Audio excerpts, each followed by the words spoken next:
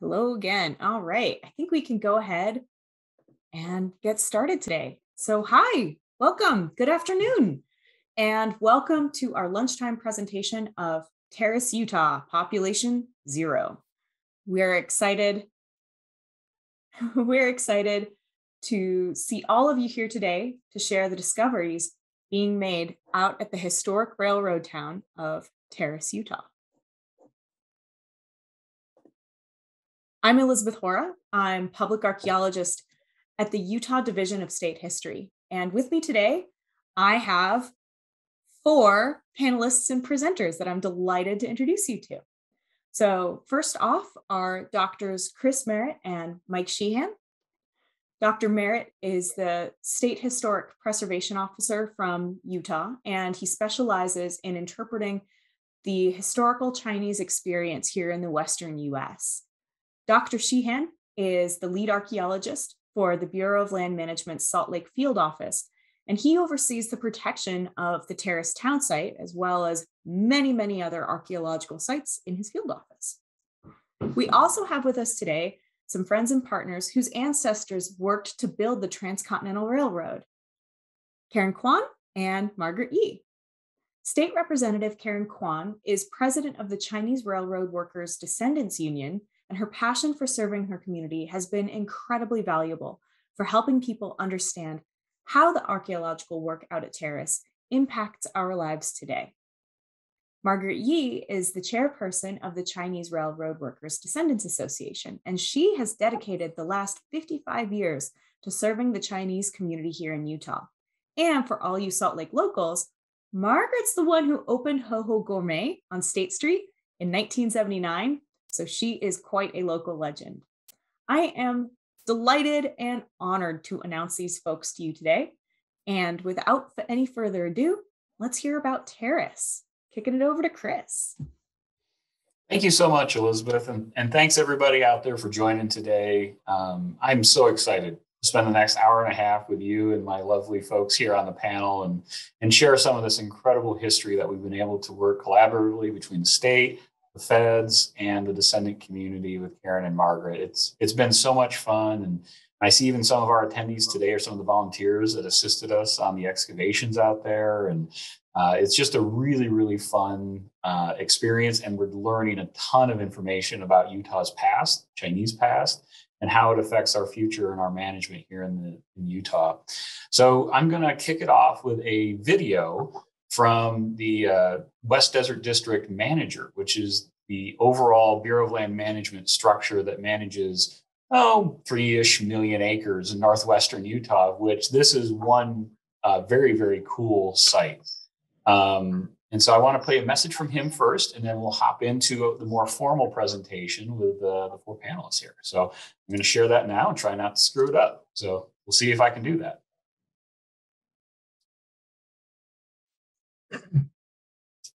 All right. So, Mike, can you tell me if you can see this? I can see the background logo, yeah. Okay, sweet.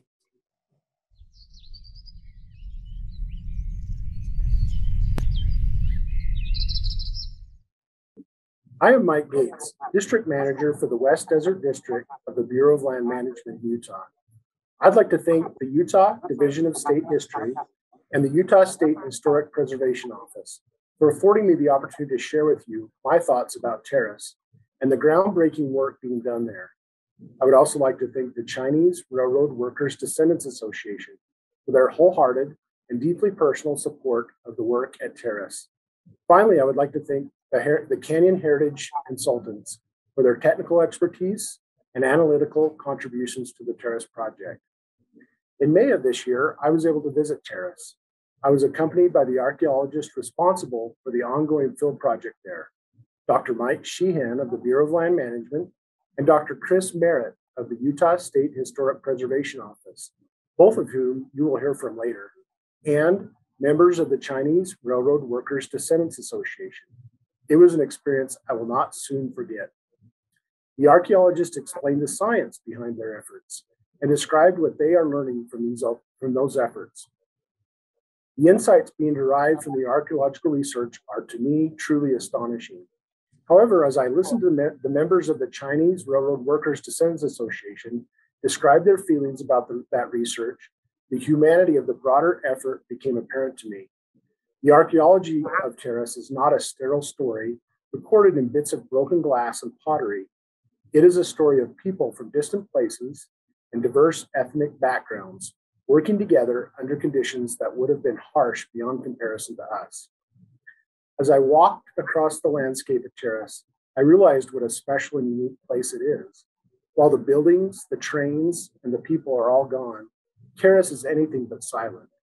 Because of what remains there and the efforts of the people who care about it, Terrace serves as a window for understanding 19th century labor and ethnic relations in a frontier town that was quite large for its day. I was able to envision the residents of Terrace working in the rail yards, walking down Main Street to visit their favorite dining establishment, going home after a long day at work, or getting on a train bound for one coast or the other. I was able to experience in a very profound way what life in Terrace's Chinatown might have been like. Terrace is one of those places that you come away from changed. To my mind, Terrace is the jewel of all the sites on the Transcontinental Railroad grade that the BLM manages. It offers so much for research, for interpretation, and for opportunities to experience the past in a way that can inform us about our collective future. For these reasons, the BLM is actively pursuing a series of protective measures that will preserve the site for generations yet to come. Perhaps the most ambitious protective measure undertaken to date is the construction of a fence around the sites. It became evident this past summer that some visitors to Terrace were driving their vehicles across the site, causing considerable damage to the archaeological surface deposits. The BLM worked with the Utah State Historic Preservation Office to develop fencing that would protect the site without incurring further damage. It was a big effort, but the resulting fence has been very effective. As a final thought, I'd like to say that I'm very impressed with the research, preservation, and outreach efforts that comprise the broader Terrace project. Over the past 2 years, the BLM and the Utah State Historic Preservation Office have conducted field studies of Terrace, and I completely support those efforts. There is much to learn from our yesterdays that can inform us about our tomorrows. Thank you for allowing me the opportunity to speak with you today, and please enjoy the rest of the presentation. Okay, and so that's our good friend Mike Gates, who oversees this this part of the BLM lands. And so those of you that are joining us from the West and from Utah, you know the landscapes that our federal land managers and our state land managers have to contend with. These very austere landscapes with lots of open land, lots of public use. And so as we talk about Terrace today, we're going to start off by having Dr. Sheehan tell us a little bit about the broader impact of this on public lands. But I like to start with this slide. And also it's a great favor to our great partners, is it's a little tongue-in-cheek when we say Terrace, Utah population 0 is, while there's no living people in this town site that was once bustling back in the 19th century, the stories are still there. And this photo of our volunteers from last year who joined us for an excavation and survey, you know, I ghosted in the town site because it's really hard when you visit to understand the nature of this town and its bustling nature, metropolitan nature with, you know, people from all over the world, all on this landscape that now you drive through, and you'll be lucky if you see that one jackrabbit that really hates my guts, because every time I go out there, I bug him while he's sleeping. So the stories we have are really important. And this project is really a passion of everybody on the screen and dozens of other people. This work is part of a much broader impact and a broader need and a broader interest from a lot of people. So while we're the ones talking to you today, it really did take a village to get this project up and going.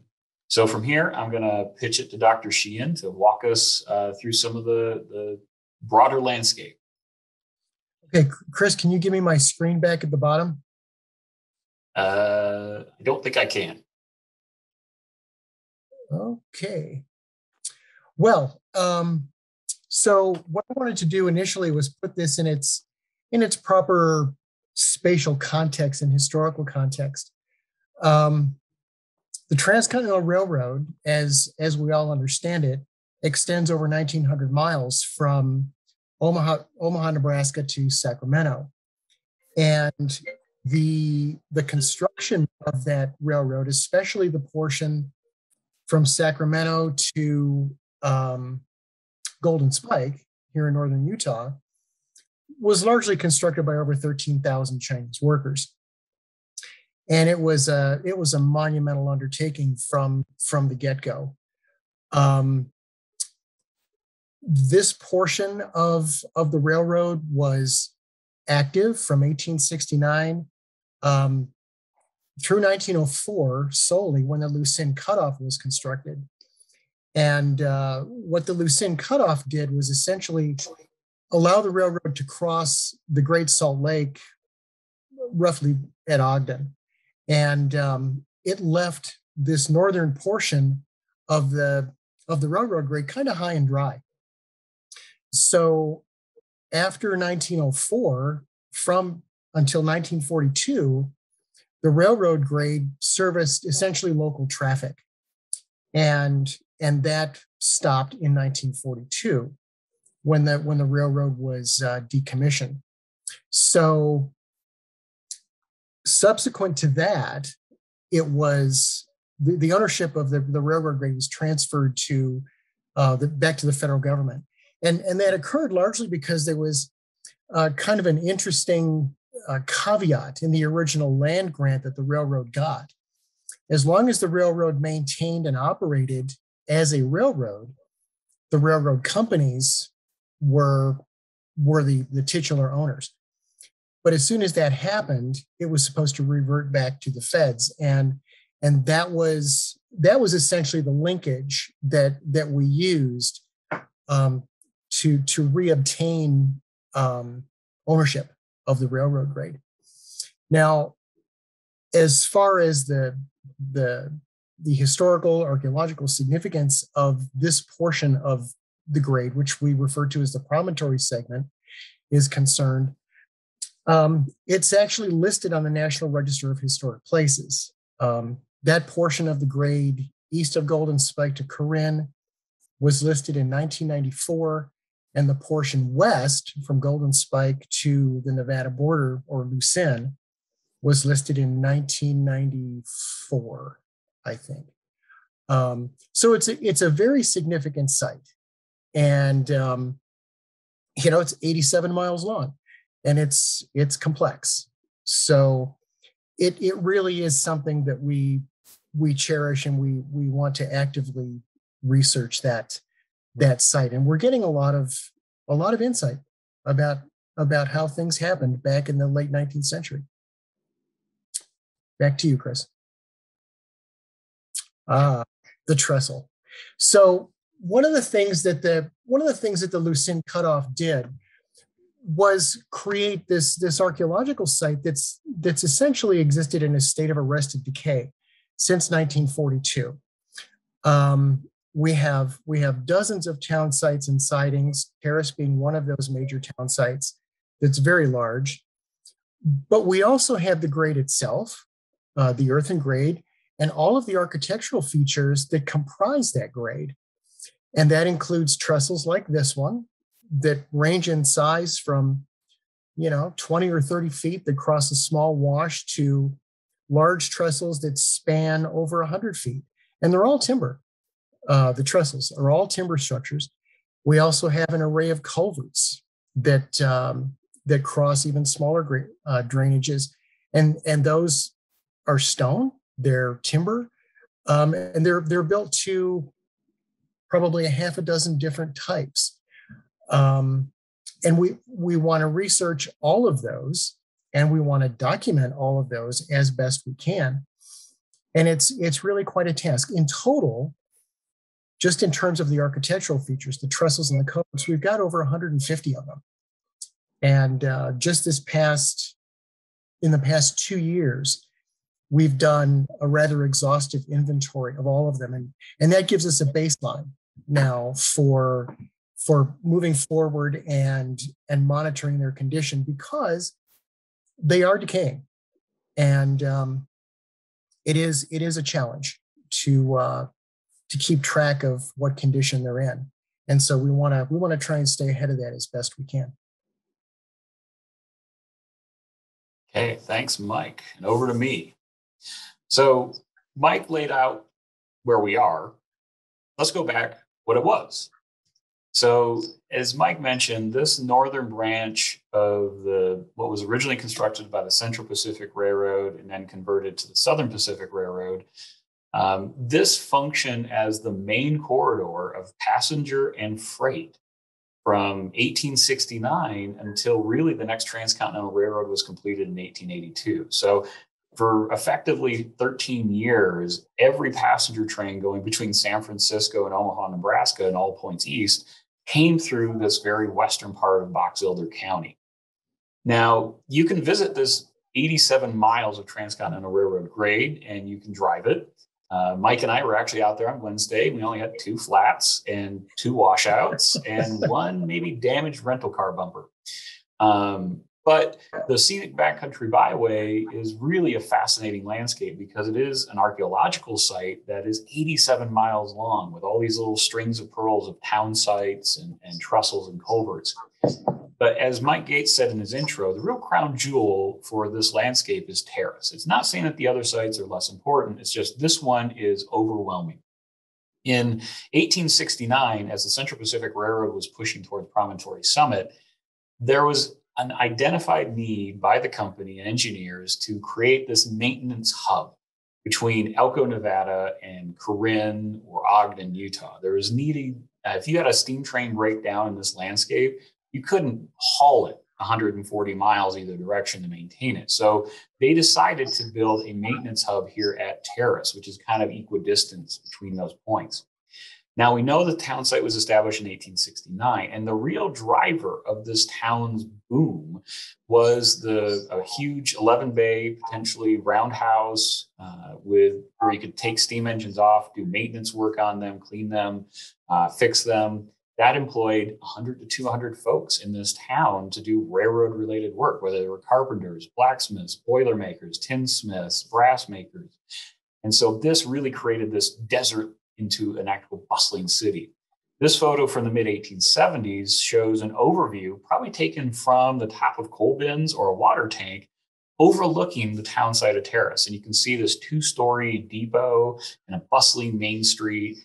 There was numerous buildings here that really functioned as a real true town, because not only were the railroad employees there, there was all these other folks running businesses. And then in the 1870s, we had several mining booms in Western Utah. So this became an anchor point for that commerce. And at its peak, good historical documents are saying 400 folks lived in Terrace. That could have fluctuated during its peak, anywhere between 400 to 500. Some more creative stories say maybe upwards of 800. But we know in this landscape, 400 to 500 people called it home. But the last point is the one I want to drive, is that in the 1870 census, Terrace had the 3rd largest Chinese population in the state, only behind Ogden and Corinne. So Corinne was, further east. It's between Brigham City and Golden Spike National Historical Park, and functioned as a big freight depot location for a long time. But that many Chinese living in Terrace really speaks to the importance of Terrace to the railroad's operation.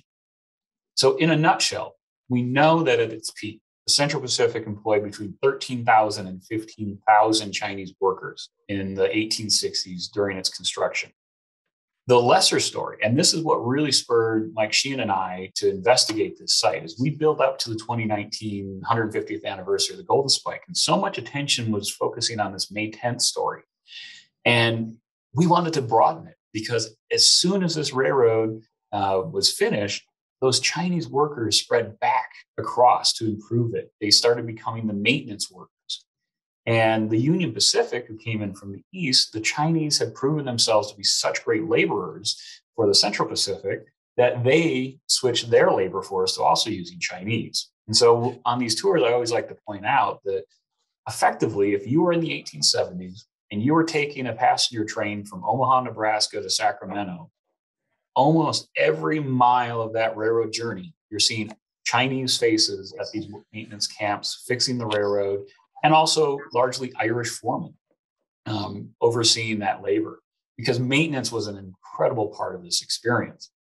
And so we know that the Chinese were the main maintenance crews for this railroad for really the next 30 years after construction. 1869 till after 1900, the numbers really do show that the Chinese dominated the maintenance jobs on these railroads. Now, because of some federal legislation, so the 1882 Exclusion Act, which was the first federal law targeting a nationality from immigration, and guess what? It was China. It really reshaped the experience of not only the railroad and its workforce, because they had to move to different immigrant labor, Japanese, Italians, Greeks, but also really did shape the Chinese experience in the United States because of the effectiveness of closing the gate towards Chinese immigration. And we see that the population of Chinese across the American West plummets after the 1882 Act. And that is a type of legal violence against the Chinese population that were so critical in the construction of this railroad surface. And so Terrace gives us this really great opportunity to explore that Chinese contribution.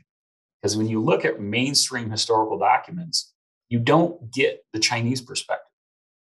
Many of them didn't speak or write English, so they didn't show up in written records from their own voice. And most of their remittances and letters, they're going back to China, not staying here in the United States. So really archaeological investigation of this led us to better understanding the Chinese experience. But focusing on Terrace for a minute, I really want to underscore that this was a booming town in its day. When I show you the modern landscape, I think it's going to kind of overwhelm you on how it looks today, is that Main Street had 2 bustling hotels. They had over 5 saloons. They had a bakery, meat market, dry goods stores. And the archaeology that we've been able to do the last 2 years is actually telling us that there was at least one Chinese business on Main Street Terrace, something that doesn't show up in a single historical record. So that's where we're being able to piece together the history and also the archaeology to better tell the full story.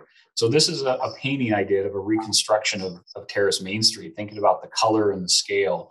Because again, trying to find creative ways to convey this town site was a thing. It's not just sagebrush and greasewood, but there was living people here with businesses, dreams, hopes, and sometimes death. So how did Terrace grow? It needed water. And I like to highlight this. We're in extreme drought here in Utah. We're hoping for more and more snow and rain this winter, even though I know I'm not excited to drive in that all the time, but we need water. Utah is the second driest state in the union. And as the railroad came through northwestern Box Elder County, there was a need to bring fresh, clean water to the railroad. And because of the amount of capital and labor, the railroad didn't bother going to water. They just brought water to the railroad. And in Terrace's sake is that they had to build a 13-mile estimated buried aqueduct that went from the Grouse Creek Mountains, where they improved some springs at Rosebud, and then used redwood logs bored through the center and then nestled piece by piece for 13 miles to bring fresh water into Terrace. And I always like to say, water was first for the trains, second for people, and then third for beautification. If you saw that initial photo of Terrace, you see the decorative trees that were planted. At its peak, Terrace did have ornamental gardens. It had ornamental trees. It was meant to be a town that lasted. And this pipeline was really the driver of that. It was upgraded to cast iron in the late 19th century, but effectively, if that pipeline shut down, your access to water was pretty gone. So we've been able to work with Stanford and other researchers, and we got a blueprint of what the ideal terrace would look like. You see these nice organized rows of streets and lots, and you see the large railroad coming right through the center of the screen. And over here, you see the turntable and the roundhouse for maintaining those steam engines. And so it looked like a very organized landscape, doesn't it? Well, when you look at the reality, this is a modern aerial image of that same sort of scope. And you see the turntable, the roundhouse, machine shops, and this is all that Main Street foundations. That the ideal of the railroad didn't always play out to real because people built where people wanted to build. But I like to kind of see those two work in opposition. Now, we've been able to get some volunteers to help get us a better idea. So this is a drone footage looking over Terrace as it looks today. So the cars in the center are actually on the original Transcontinental Railroad. And Main Street is actually further west out here. So what we're looking at right now is that Chinatown. The Chinese community in Terrace was spatially segregated from the white side of town. And the old adage, the wrong side of the tracks, it plays out here. The Chinese were behind the coal bins, they were behind the cinder bins, they were behind the industrial works, and almost as far away from the European American side of town as you could possibly do. Now, there's no historical record that the railroad dictated they had to be separated from the white side of town, but there was, in this 19th century, so much anti-Chinese violence and discrimination that the Chinese, just as much for self-preservation as the interest of the European American population, saying, let's just keep things on either side. Let's keep them separated. And so the drone right now is actually over the old roundhouse, and you can still see that curvature because trains worked in lines. So you had this curve to maintain and pull them in. So kind of gives you a better idea of the landscape that's now out there.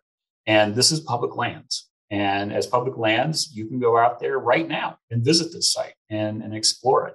But we've seen the public do some naughty things since the 1940s when this entire line was abandoned. Terrace itself was abandoned after the 1904 loose end cutoff for effective purposes. The population of Terrace started declining in the 1890s as the railroad moved operational shops, kind of looking forward to the completion of loose end cutoff, which is that rail line that goes across Great Salt Lake. So by 1900, the population of Terrace had dwindled. 1901, there was a destructive fire that burned most of Main Street. And then over the next decade, the railroad moved buildings out, rangers salvaged buildings, and now we have a truly archaeological ghost town. But the public, over the years, and even before it came public land, has visited the site with some disrespect. And so, Mike? So one of the huge issues that we have out there is looting and vandalism. And, you know, bear in mind that Terrace lies along what is now the largest continuous segment of the original Transcontinental Railroad. Nowhere else in the United States do you have 87 continuous miles of this thing. And with regard to Terrace, it's very remote. And that in and of itself isn't particularly unique as far as archaeological sites go, because a lot of them are. But it's also a site that's bisected by the Transcontinental Railroad grade, which now serves as a backcountry byway that is during certain times of the year very heavily traveled. So we have a site that's remote and heavily visited, which when taken together, make it very difficult to protect. This has some pretty significant consequences for the integrity of the site itself and how we understand or how we can understand that site. So Chris has put together a really nice overview of just what happens out there when folks get into these very remote areas and just start picking through things in a very disorganized, haphazard manner. Yeah, and this is an analogy, and some of the folks on here have heard me say this over and over again, that there's two types of appeals when it comes to looting and vandalism. First is the legal. You know, this is public land. This is federal land. It's against the law to loot and vandalize these sites. You know, that's the legal. I like to apply the more personal and emotional plea is look around, think about your children or your parents. And was there a favorite book that they wanted to share, like a book they grew up with, like their favorite book ever, and they're like, they want to pass that story down to their children? Now, what if I took that book and I ripped a bunch of pages out and threw it away? And then I took a bunch more of the pages, ripped those out and shuffled them around, and then gave the book back to you.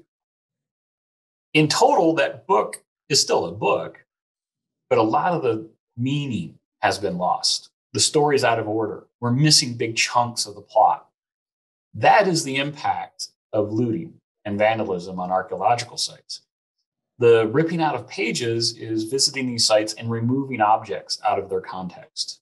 taking them completely out of the site. And during the 1960s and 70s, before the site was even protected, bottle hunting had become very popular in the American West. And so this site was descended upon by dozens, if not hundreds of folks looking for transcontinental railroad bottles.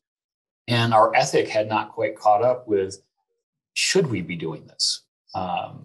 So looting is ripping those pages out. But the image on the right is something that we see more common today. And we see it on almost every large archaeological site. And you can visit those sites down in San Juan County and Bears Ears, the ancestral Puebloan sites, and you're seeing similar behavior of visitors walking across the site, seeing objects, seeing artifacts, pieces of pottery and glass or arrowheads and projectile points, and not taking them from the site, but piling them. So the next people to visit can see all the cool stuff without having to wander around.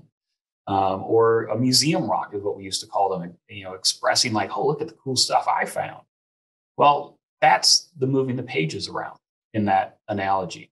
And so between ripping the pages out and moving the pages around, we lose a lot of the information that we can use to interpret the past and tell the stories of those that can't tell the story themselves. And this is a segue to our honored guests here today, Karen Kwan and Margaret Yee.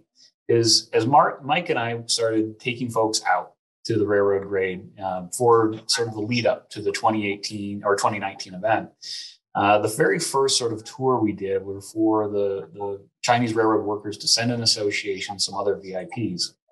And this was the first time that many of these people, if not all of the people, had ever been to a site like this. Visitations to Golden Spike, that was sort of the thing to do to visit and to learn.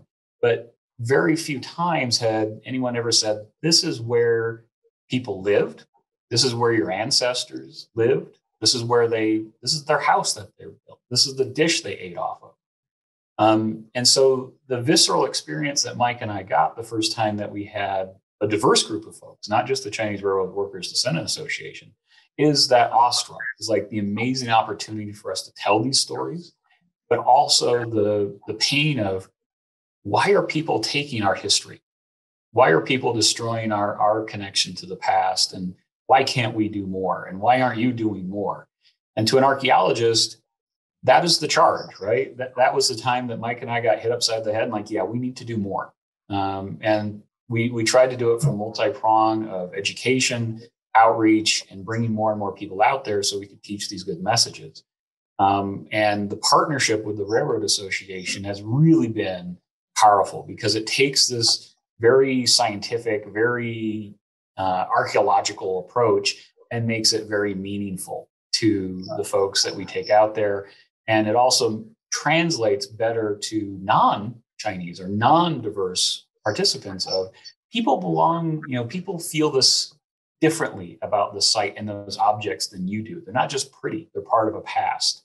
And so I just wanted to throw it over to our two honored guests today.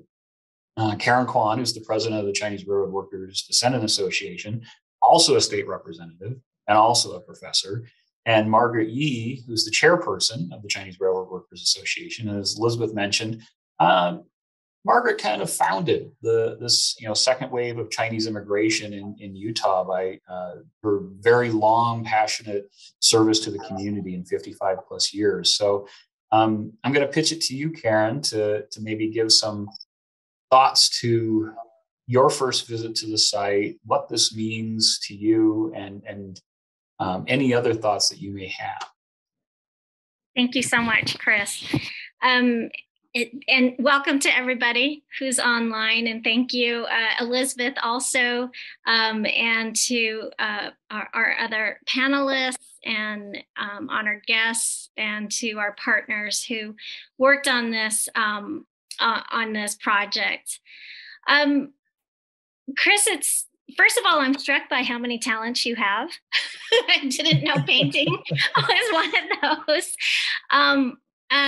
This project, and it's an ongoing project, it really impacted my life. It really changed the way that I thought about who I am and what it meant to be a descendant of a Chinese railroad worker. Margaret and I are going to first talk about the Chinese Railroad Workers Descendants Association. We lovingly call CRWDA because it rolls off the tongue so easily.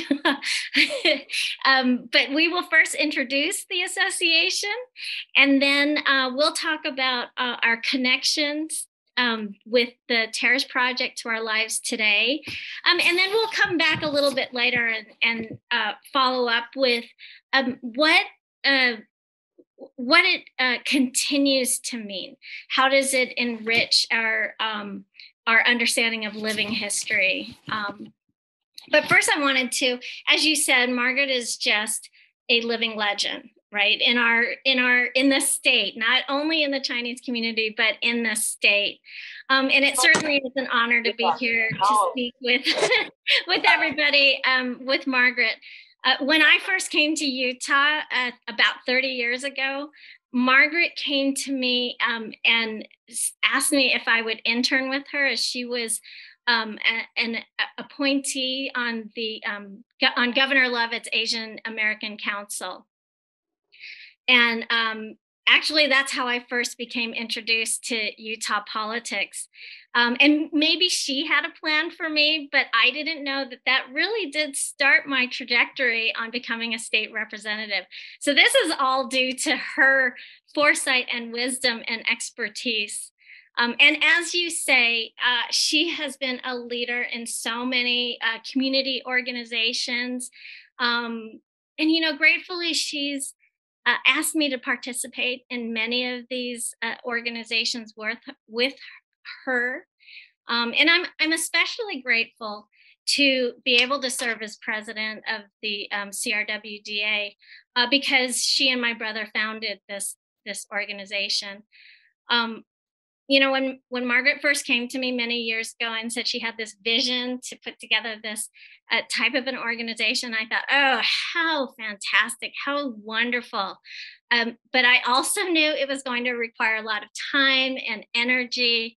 And those are two things that I find very limited in my day-to-day. And I just remember thinking, how can we ever do this? But she's such a passionate advocate that, it's not only her advocacy, but it's her great example of filial piety. And that coupled with her boundless energy and, that remarkable charm that she has, I couldn't say no. And thankfully, my brother also stepped into the role, and I'm just so grateful for her and to my brother, and also grateful to be able to continue on with his legacy. I'm going to go ahead and turn the time over to Margaret now, so she can talk a little bit more about the details of CRWDA, how we founded it, and what the association's missions and goals are. Okay.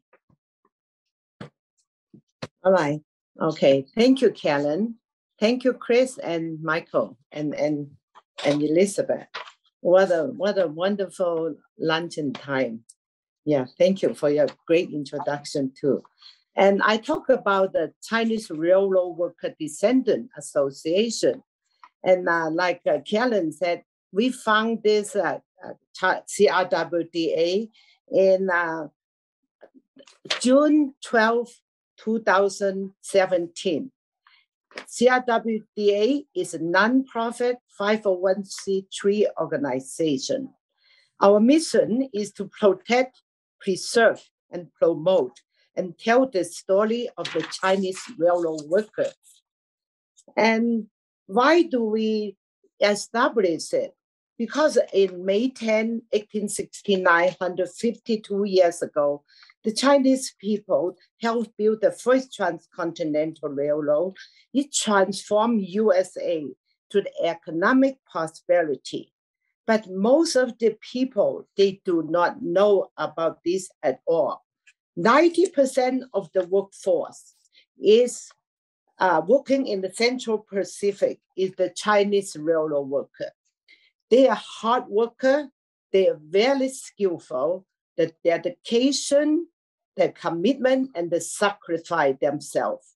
They complete the Transcontinental Railroad 7 years ahead of schedule, supposed to be 14 years, but they completed in 7 years. Before the completion of the Transcontinental Railroad, it takes travel from San Francisco to New York, it takes 30 days. But once we complete, it takes 7 days. Before it cost $1,000, now it's only cost $100. This is really transformed USA to economic prosperity. But their hard work, the great contribution is never been recognized. And they are being discriminating too. So they pay less and they have to pay for their own food and own food. The Irish pay much more. And they are not included in the completion picture and the celebration picture in the May 10, 1889. And 100 years anniversary, and Phil Choi and the group of the activists from California, they supposed to schedule for 5-minute talk at the 100 years celebration anniversary. But last minute, they cancel it. They cannot talk. We saw that 150 years is coming up along the corner. So Michael and me decided that we must do something.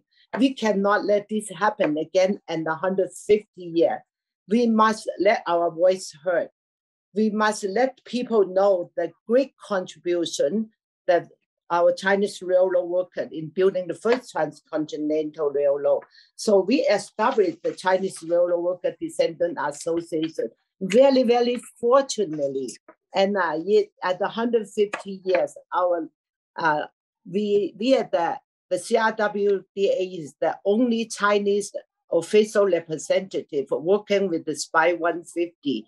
We have 20,000 people attend, and our ancestor is being recognized.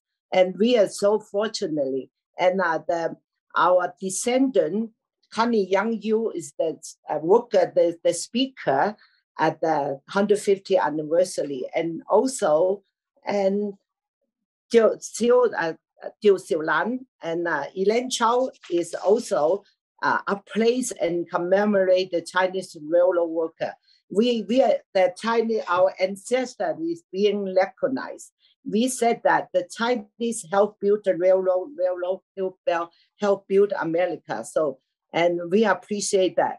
That's my first time and went to the, talk about the first time, go to the Terrace. It's April 11, 2018. Chris invites CRWDA and us go. 5 of us go at the first time. The first time is Judge Michael Kwan, Karen Kwan, Max, Seolen, and me. We travel so many cities. That's the first time we ever visit that. And we thank you, Dr. Miller, invite us to go over there to visit. We travel by Kelton, Watercress, Terrace. We saw so many artifacts in the ground. It was amazing and appreciate what Chris's office did and then protected and preserved this place.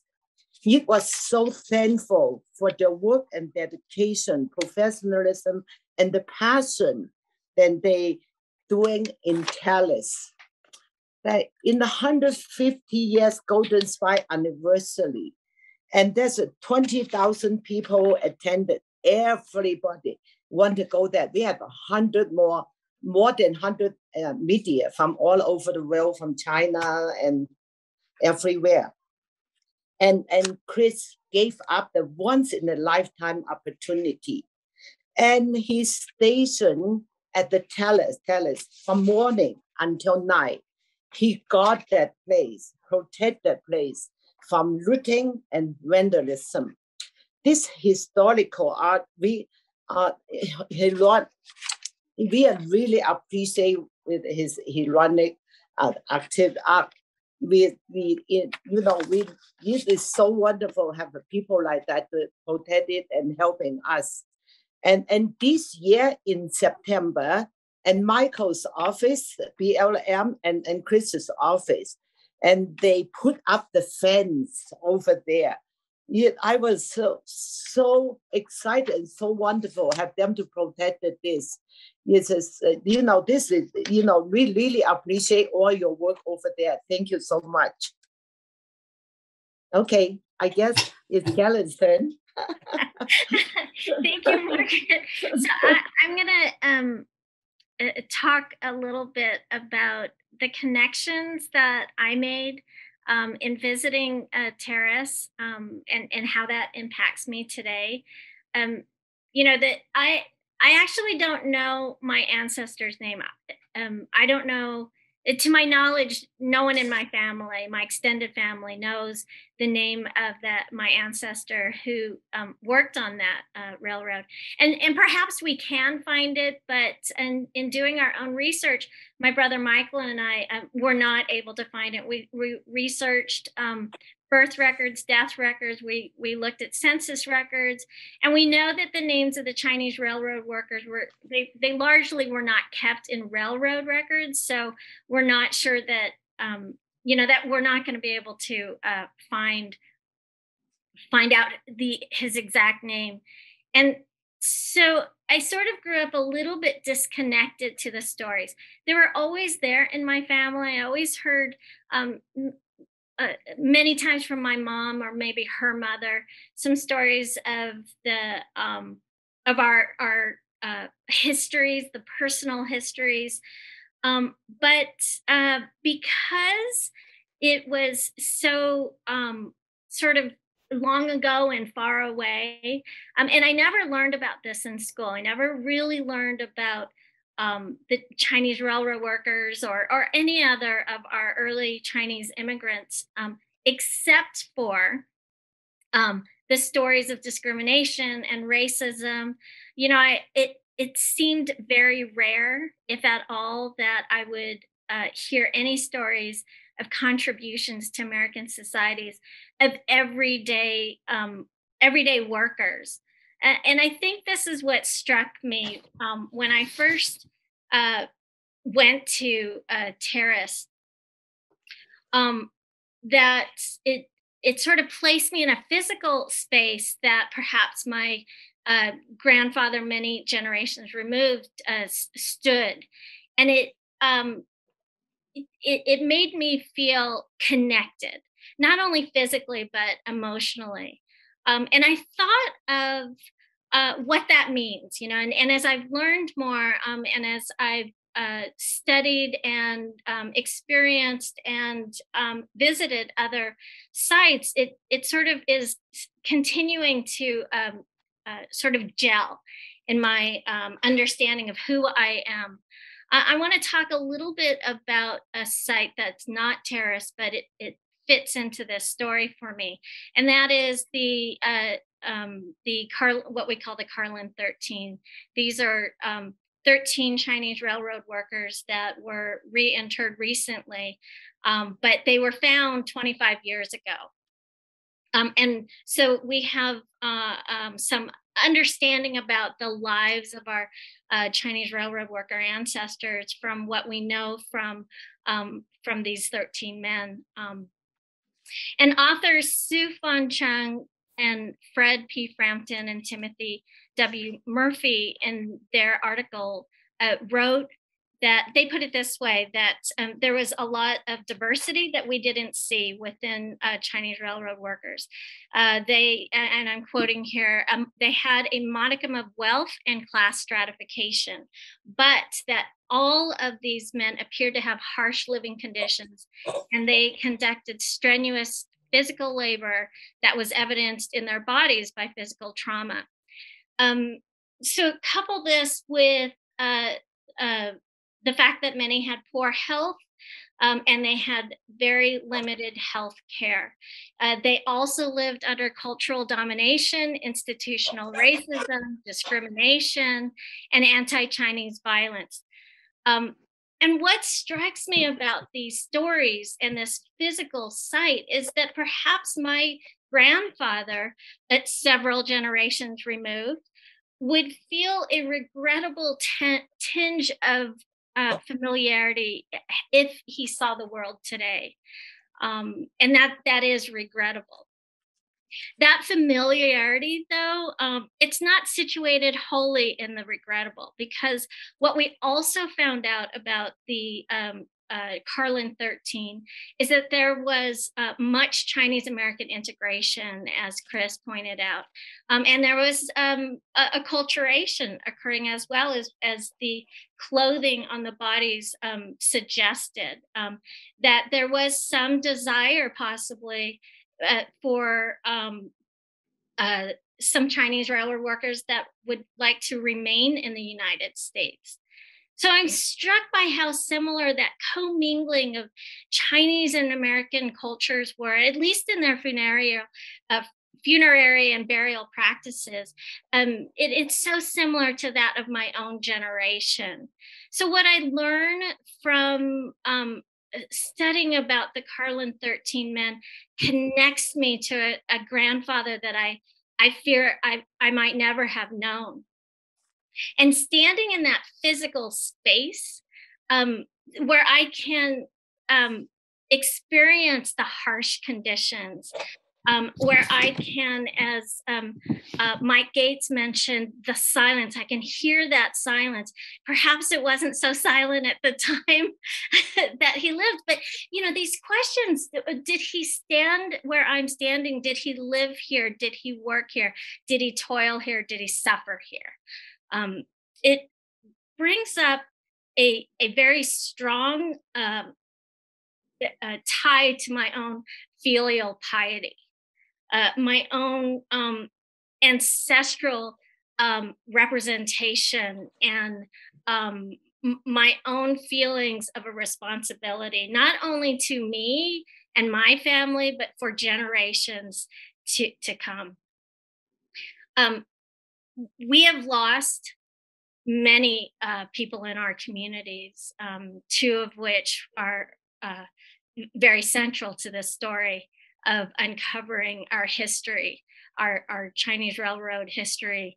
And that is, of course, my brother, Mike Kwan.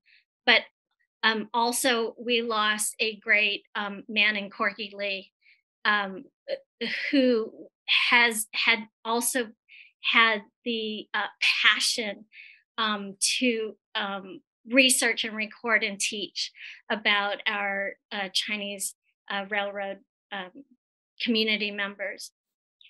And so it's with that connection to understanding what we might lose if we don't continue to research and learn and protect our history, that we won't have this for, not only my kids, but my kids' kids and their kids, and for so forth and so forth. So again, thank you. I'm going to turn the time back over to Chris before I start bawling.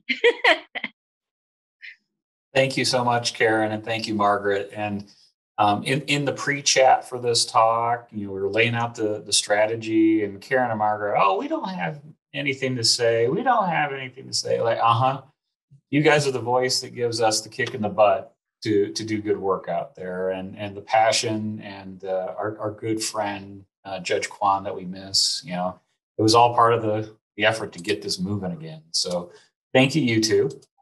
So we're going to jump to now where we're going post 2019, and I want to just hold on this slide for just a split second. Is as Margaret mentioned, we took the CRWDA leadership out in 2018 for the first tour, and that was really where it became very visceral to me and very real that we needed to do more. That the experience that Karen just mentioned of being on site where maybe her ancestor had lived, we wanted to do more for the community after that experience. And so I remember Mike and I went to Judge Kwan's chambers, and we were talking about the 2019 tour and the conference that the CRWDA put together. And he sits us down. He's like, well, we want to do tours. I'm like, absolutely. But, well, how many folks do you think we could get out there? I'm like, 30? Because, to put this in perspective, it's a 3-hour drive from Salt Lake to start the tour. And then you're on the grade for another 4 to 5 hours. And then you have to return for 3 hours, barring flat tires. And a long ways from anywhere. You're 2 hours from a toilet at any given point. And I'm like, yeah, 30 seems good. And Mike's like, yeah, 30 seems good. And Judge Kwan's like, no, how about 200? And, it was, had the heart palpitations on that one.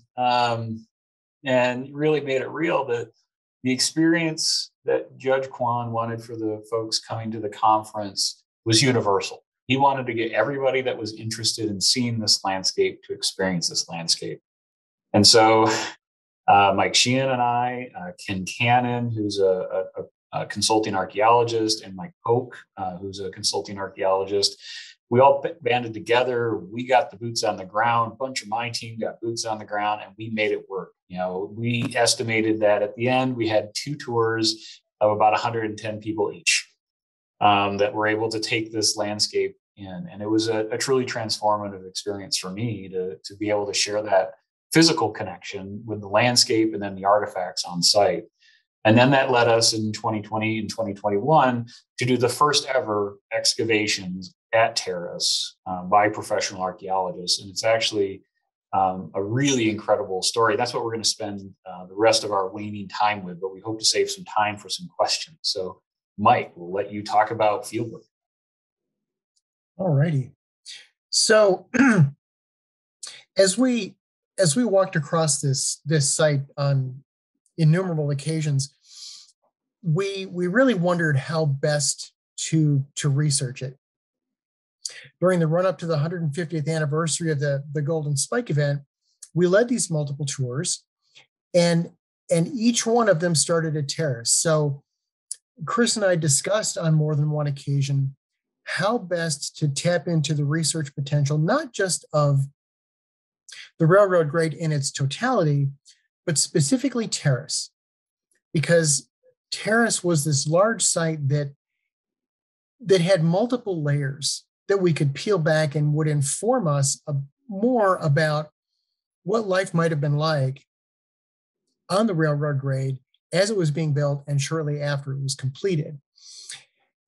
And the big challenge with archaeological field projects is labor, because archaeology is one of those rare professions where it's kind of difficult to get a machine to do what we do.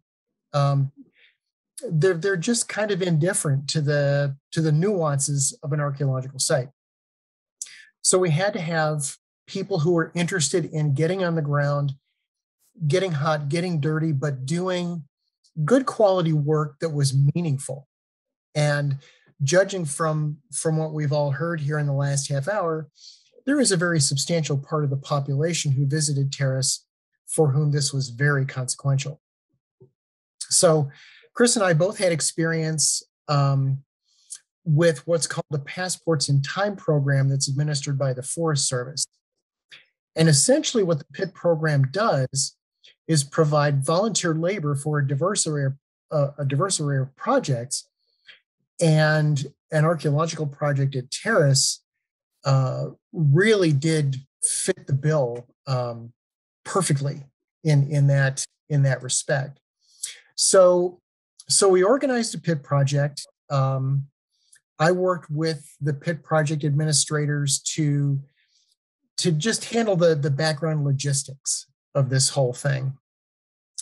And then Chris and I and also Ken Cannon from Cannon Heritage Consultants sat down and hammered out a field plan that was doable within the window of time that we had. And what we wanted to do was get as much data as we possibly could in that small window. We didn't have a lot of time because people don't have that much time to volunteer for, right?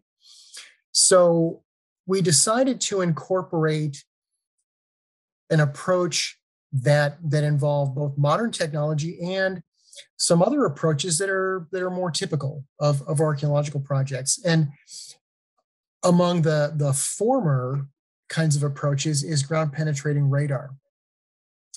As far as we were aware, nobody had ever used ground penetrating radar before on a site of this type. And it would give us a little view below the surface that might guide us in determining where we might want to do some excavations. And in that particular context, Ken Cannon and his folks from Cannon Heritage Consultants were just monumentally helpful. They had the technology, they knew how to use the technology, and more importantly, they knew how to interpret the results. And that really helped us enormously out there. We decided to undertake some excavation. They started out small and they grew, and we decided to focus on Chinatown because there had been no excavations in anything resembling a Chinatown as far as we were aware. That gave us the depth. That gave us the time depth to look at. But one of the things that's really quite phenomenal to my way of thinking about Terrace is the surface deposit. In 40 years of doing archaeology all over the US and in parts of Europe, I have never seen a site like Terrace. It is, for hundreds of meters in every direction, just a continuous carpet of artifactual materials. And on the face of it, it presents almost an unfathomable problem to try and sort out. How do you get information from a deposit that extensive? And so what we did was a surface examination. We divided the site up into controlled grid units, and we did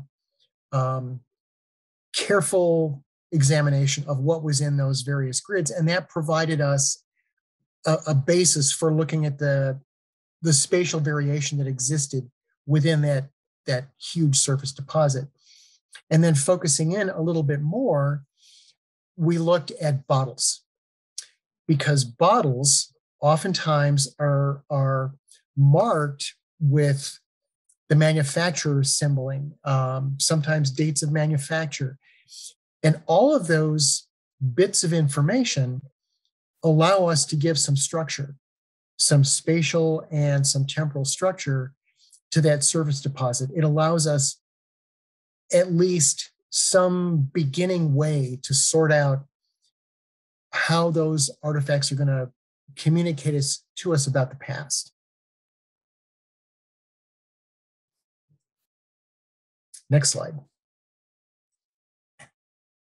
Okay, so over to me. Thanks, Mike, for the overview. So I wanted to just highlight that a lot of times when you take public to site and you talk about the fragments, people are, how are you so disappointed that you don't find any whole bottles? And like, well, honestly, fragments of bottles can tell us as much as really the whole bottle in the most cases. And when you think about people's trash behavior, remember, this was a railroad town. There was nowhere to put their trash. There was no landfill. So you would open up your back door and check it. And so that meant a lot of the artifacts we'd find are already going to be broken. And so these fragments can tell us stories. And so, I'm not going to stay on this too long, but like the upper right, that's a bottle that was manufactured in Scotland, filled probably with mineral water or some sort of a whiskey imported on the railroad, deposited behind a saloon on Main Street. And that can tell us the trade and consumption patterns of Terrace, how it was connected to this worldly good and commodity flow. And then the data, archaeologists are all about our data. We can start looking at patterns and looking at temporal patterns, looking at spatial patterns, and looking at function. As you can see by the chart, behind Main Street had a lot of booze, but also lots of medicinal and lots of soda. But this can tell us patterns because we don't have great historical records of what foundation pit is which business. Looking at these patterns could maybe help us identify a hotel versus a saloon versus a Chinese business. So the bottle survey was extensive, and we had an amazing volunteer, Bill Lindsay, who is just a savant when it comes to historic bottles, and his wife. And we kept them on an island for 2 weeks, just walking around identifying bottles to keep them away from the other volunteers. That's a joke. They're lovely people.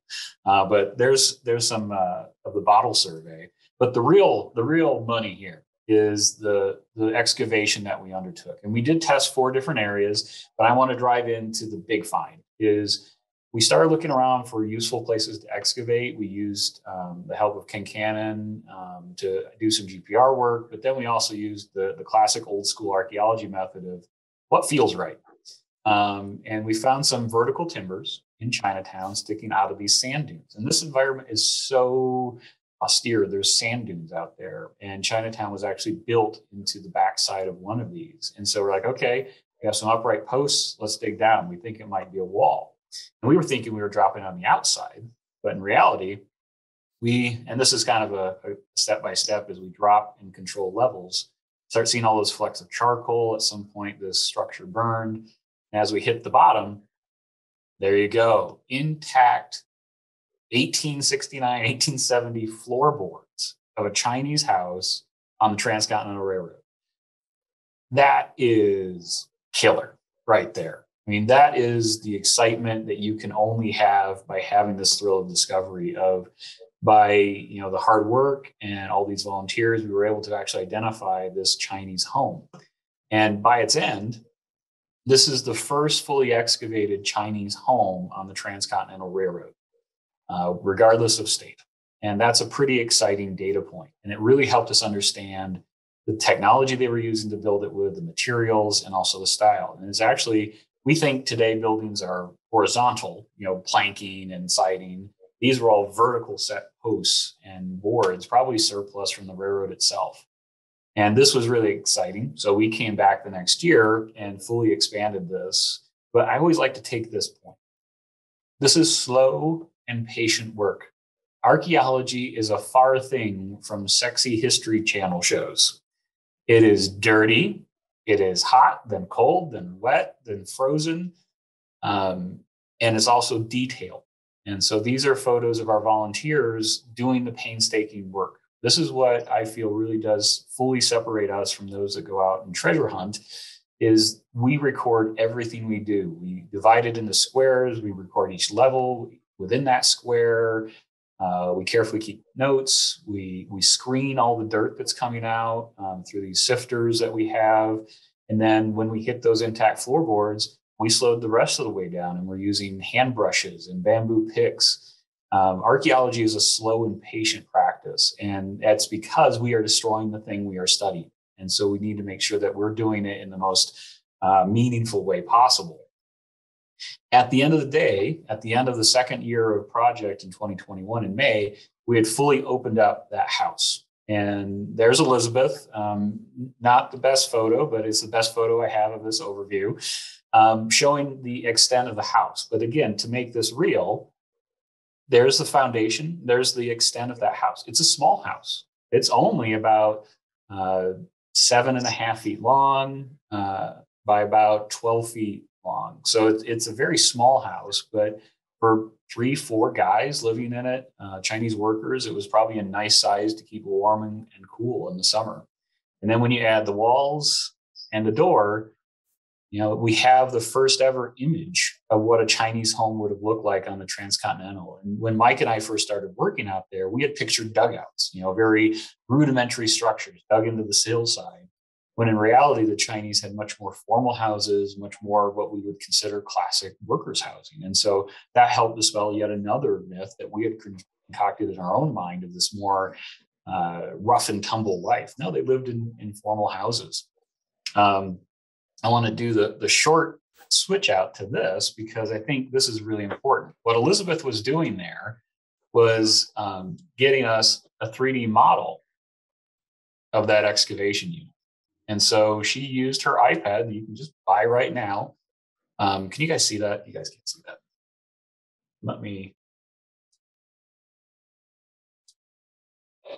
There's always something technology, right? So can you see the 3D model now? Mike? Yeah. Yes, Oh, yeah. Yep. Thanks. Just someone to say. So this is actually the output of a personal iPad, taking hundreds of photos and being able to stitch together. But it gives you the feeling of there's the back wall, there's the intact floorboards. Really a great way to capture that more interactive way of thinking about this site. And I want to highlight two things on this while we're talking. First thing is in the corner, we actually found a small wooden box. You see a little bit still there in this photo. Well, this is what I jokingly call my white boy moment. Is while I was giving a tour on public day, I was talking about this little box we found, and maybe this is something for someone's personal effects in the corner of the house. And Karen stopped me and she's like, "Well, most of us have Buddha shrines in our house. You think that might be it?" I'm like, "Yeah, that's probably more accurate. I have a feeling." But that's why working with the descendant community, I feel, is such an important part of this story, because I'm coming at it from my worldview and my experiences. And so having that dialogue with the descendant community, I think, is critical. The second thing I want to highlight is the slightly sadder is when we started excavating, we saw, give you guys motion sickness, see the floorboards, and then there's sort of this circular hole cut through it. Someone had beat us to this home. Some looter or vandal, probably in the 60s or 70s, had excavated into this looking for bottles and had gone through the floorboards. Now, while as disappointing as that was, that did not mean that there was no value left in this site. There is tons of information that we were able to get out of this excavation. And so this is a fun way to think and interpret that history.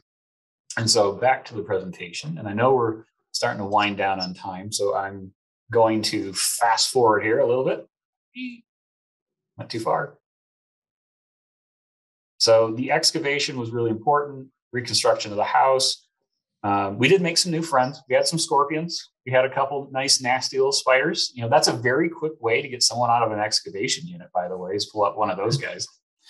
But let's talk a little bit about the material that we found. We found thousands of artifacts that we are still working to get a plan together to get them processed, analyzed. We're probably going to be doing yet another volunteer project, but this one's going to be lab-based over the winter to get these artifacts processed. But they seem mundane.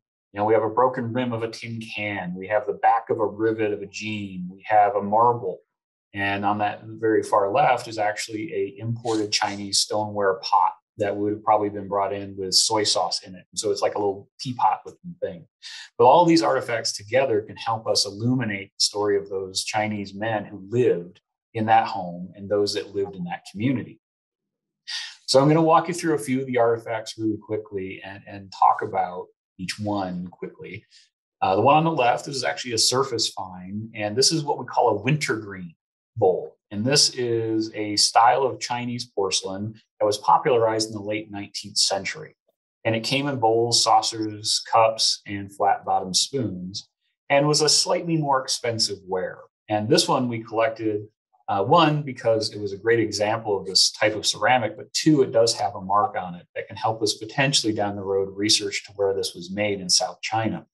Now, the one thing about Chinese immigrants in this period is that there was an extremely complex commodity chain to get these supplies here. And so everything I'm showing you came from China, unless I otherwise tell you so. And it was shipped on rail all the way to Terrace and then sold or brought with the workers.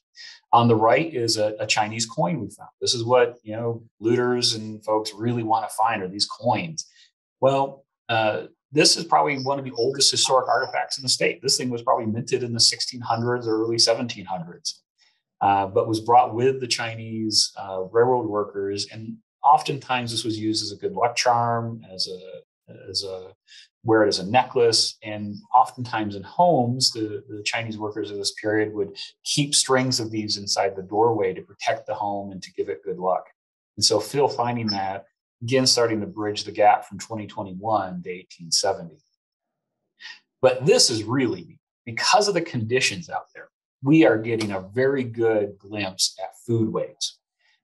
And yes, your eyes do not deceive you. Those are peanut shells that we found on the excavation. Those are 19th century peanuts that we were able to find. And if you think about, and Margaret, I'm sure peanuts are a factor in most Cantonese style foods. And so seeing that tells us about the diet of the workers. We did find coconut husks, probably came whole and then broken. We did find Chinese dates and also even melon seeds. These are all very fragile organic artifacts that, because of the soil, it was been well preserved now for 150 years. And as we work methodically to analyze these artifacts, they're going to tell us more about the diet of these workers. And then the one on the far left, that is the top of a Chinese liquor jar. And so this would have been a medicinal liquor or used in cooking. But again, all of this factoring in to give us like that sense of, what was that life like in that small home in Terrace in this landscape with traditional foods from home mixing with this very bland and sort of foreboding landscape of northwestern Utah. And so as archaeologists, if you ever meet one, never ask like, what's the coolest thing you ever found? Because you're going to get an eye roll because we don't look at artifacts in that same way. But Mike and I both picked kind of our favorite artifacts from this excavation. And so Mike, I'd let you start on yours on the right. So what you see on the right is a reconstruction of a plaster molding. I was at a Terrace with a couple of colleagues and we were walking down Main Street. And as we got toward the west end of Main Street, standing right next to what looked like a residential house pit, I noticed these broken fragments of what looked like plaster. And it struck me as kind of odd. So I picked it up and I started piecing it back together. And literally what you see in that photograph is the reconstruction of that object right there in the field on that day. And the reason that artifact struck me is that it's a decorative molding.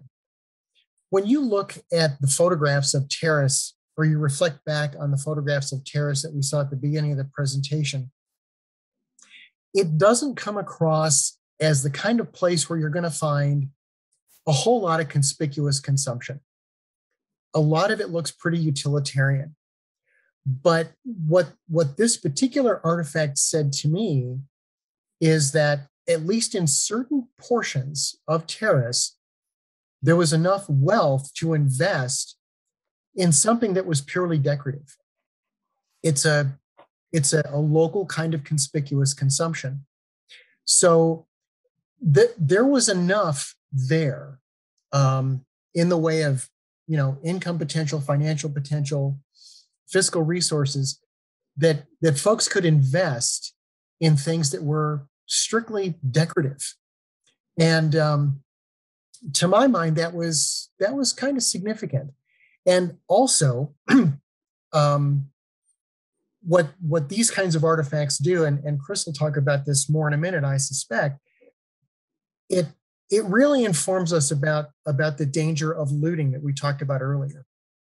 These are little insights that you get into life in Terrace between 1869 and 1904. But if somebody had put that thing together and walked off with it, there's no guarantee at all that little window on the past would still be open. It might be closed forever. So that was my sort of eye opener out there at Terrace. Yeah, thanks, Mike. And also the little chandelier danglers that we found as well in the excavation unit. It speaks to challenging some of our mythos about the American West and these towns. It was a little bit nicer in this landscape than we pictured. So my artifact's on the left, and it's small, but as soon as it came out of the screen, I knew this was my favorite. Is this very simple artifact? It's hand carved slate, and it was a Chinese inkstone. And a depiction is on the bottom right. And yes, that is my brother. He's the curator of a Chinese museum up in Oregon. And he actually had some examples of intact Chinese inkstones. And this is what you would have been using if you had been doing traditional Chinese calligraphy writing. You would have a solid block of ink, a little bit of water on that platform, grind it until you make a nice ink, and then you could do your letters. The reason I love this so much is that it is an amazing glimpse into challenging some very stereotypical ways of looking at the 19th century Chinese experience. That if you look at a lot of records, if you look at the newspapers, it's written from a European and European American perspective. And the Chinese were often depicted as illiterate, working class, drug fiend, all this stereotypical language to further exclude and justify the actions of our government and our people on this immigrant population. When in reality, many of these workers were literate. Many of them were here supporting families back in China. And thinking about this Chinese worker sitting at a kerosene lamp after working 10-hour shift in 30-degree weather on the railroad, and taking the time to perhaps write a letter home to a wife or a child that they might never see again, and that they're here in our country trying to raise money to support them back in China. That, to me, transcends the science of archaeology into a very personal experience, is that we don't have the letter, most likely, that this man sent home, but you can put yourself in that situation, thinking about supporting your family from across the ocean. And this guy might have very well died in Terrace or somewhere else. Where did he go before and after this? And that artifact just tells that poignant story of a connection across the Pacific that we kind of lose sight of in classic history. So moving quickly, as we're running out of time, is we did have on the end of the last week of the field project, we did have Lieutenant Governor Deidre Henderson come out. That was amazing to be able to get her on the site and talk about this history, and Senator Scott Sandel from Box Elder County, because I think that's really important for our lawmakers and policymakers to interact with this stuff on the ground and to make the idea of archaeology more personal to them. And so having the opportunity to have these folks on site with Karen and the rest of the Workers Association, I think did help us better articulate to policymakers the importance of these stories and the importance of their protection. Now, classic archaeological method is once we're done excavating, we backfill it. But this is where the Railroad Association and its members came in really important, is that before we did that, Margaret led us through an honoring of the ancestors. And I think this is yet another good thing for us to think about as archaeologists, is that we've touched somebody's history, somebody's ancestors, and we should honor their lives, their contributions to the construction of the railroad, but also our state and our United States. And this ceremony was a way for us to offer that respect to the descendants and to the ancestors before we did the backfilling and then walked away from the site. Real quickly, as Mike Gates talked about at the beginning, we were able to get with the BLM, and my staff and BLM staff went out and erected a protective fence to help better protect this site from those that are starting to walk across it and pick up artifacts and pile them. Some real basic light infrastructure to give some protections to this site long term. And if you go visit this site, please respect that fence. Look at the interpretive sign and respect the lives of the people that came before us. So what's next? As I mentioned, we have a lot of work to do on the laboratory analysis of this material. This is going to take a long time. We did 2 weeks of excavations. It's probably going to take us 3 months of laboratory processing to get this into a point where we can start chewing on the data and putting some special analyses together, let alone the report writing. We do want to do more fencing, and we do have plans to do additional interpretive signage. Because right now there's one sign out there, the one I showed a picture of, that has the bullet holes through it. We are going to place those, but we also want to add another 5 panels. So if someone does come out there, they can start to get a better feel of the real true depth and breadth of Terrace. And then the last thing is, after the end of our project in May, KSL ran a great story, and a member of the public who lives in Arizona reached out. And he's like, my great-grandfather lived in Terrace, and he had the meat market in Terrace. And I have some family history. Would you like it? And so he sent me his information, including his original photos from his family. I scanned them, sent them back, but very trusting man. But in that oral history, we did actually identify the location of the potential Chinese cemetery in Terrace. In the 19th century, most Chinese immigrants, if not all, were not allowed to be buried in consecrated ground. And so the Terrace cemetery does not have any Chinese burials in it. But this oral history of his grandfather, who was a small child in Terrace, gave us the X marks the spot to go look for the burial ground of those Chinese workers. And we can use canine forensics teams to go do that investigation. And we hope to bring them out in the next year. Second to last slide, I promise. You could tell why we couldn't do this in an hour brown bag, by the way. You see how much that the story really entails. But Mike and I are nothing without the people in this photo. The labor that they were able to put for us for 2 weeks, and this is not including the truckload of food that the Chinese Railroad Workers Descendant Association brought out for the public open house to feed everybody. Sulin Santee, who camped with us that whole week and gave us food and kept us happy. And our volunteers that came from around the country to volunteer, and our agency partners. And these are the people that made this presentation possible. And so I just wanted to highlight that before going to our acknowledgement slides, thanking everybody and probably their dog. I think there is probably a dog on the slide at some point, because without this team, we couldn't have accomplished this. So with that, I will pitch it to a slightly truncated Q&A. So thank you all. Thank you guys. What a cool presentation. That was information packed, and it's reflected in a lot of what I'm seeing in the chat and the QA. So we do only have a few minutes left. If you've posed questions in the chat and QA and we don't get to it, we will answer it via email sent out to all participants here today. But let's get through whatever we can before 1:30 and we turn into pumpkins. So do we have a fundraising website for this project? That's a question that was asked, and I'm interested too. We'll take the money.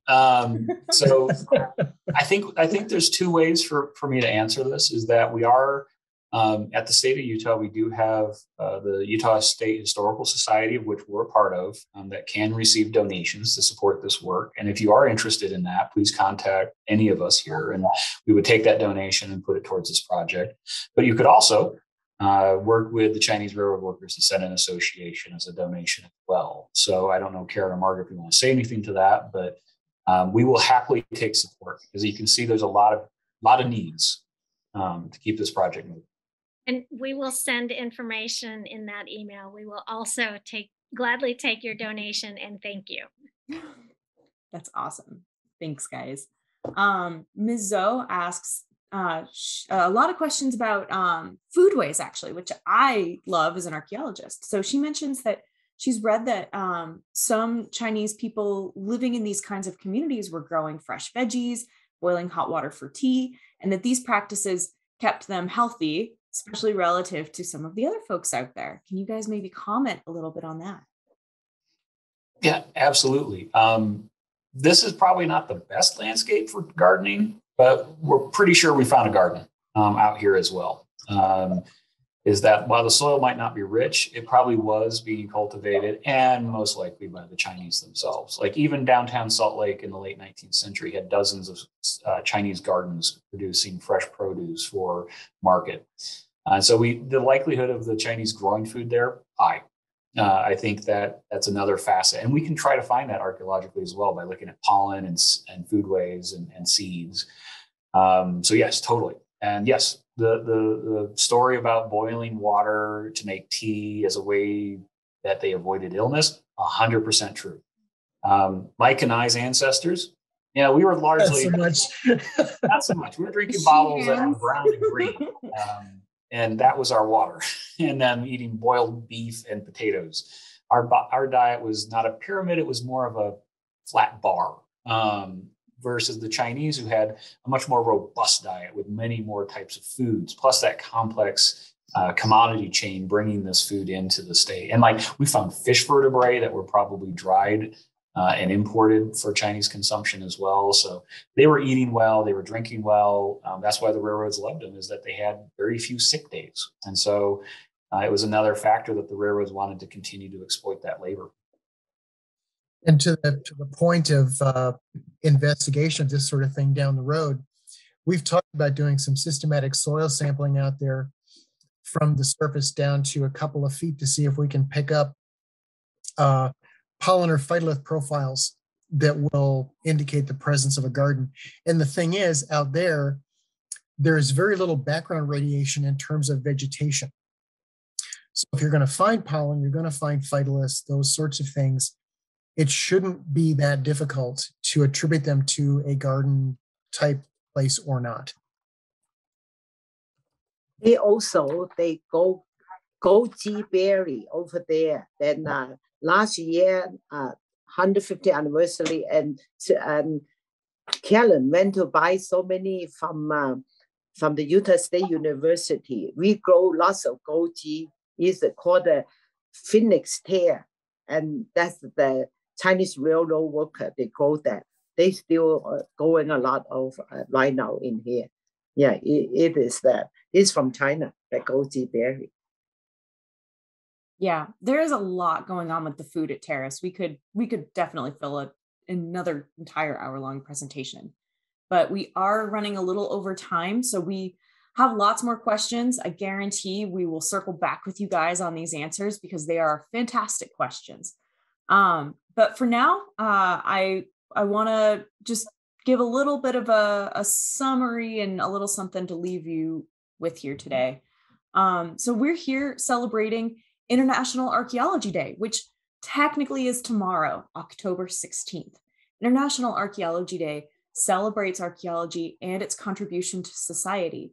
And we hope that you all have had the experience of archaeology touching your life today. And I especially hope that you come away from this presentation understanding how fragile archaeology is. It's really up to us to protect places like Terrace that are so meaningful to our history and our heritage. To learn more about how to protect the past, I'm dropping a link in the chat, and it is bit.ly/pledge to save spelled S-A-V. So that link is in the chat, and I'll also put it in the comments for this video as well. The other thing we've got going on for International Archaeology Day is a scavenger hunt across the state.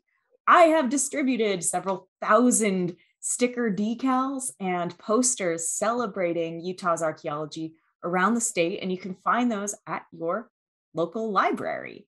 So these are totally free, and they are our way of helping, or they're our way of having, of saying thank you for you guys for helping us all protect the past. So thank you one more time to all the panelists and presenters today. And thank you all here on the webinar for joining us.